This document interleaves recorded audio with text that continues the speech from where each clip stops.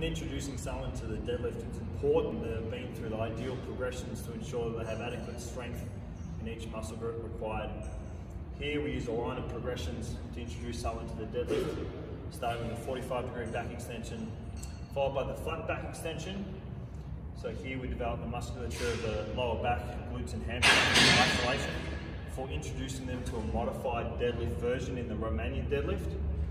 Then we drop the bar down for a rack pull, which introduces some knee drive and quadricep work, before finally deadlifting from the floor. And it's very important that we follow this line of progressions. Otherwise what we see is that the trainee will have an impaired deadlift technique. So if you follow this progression in 3-week phases, you're in good stead and you will see your clients' progress in the deadlift accelerate.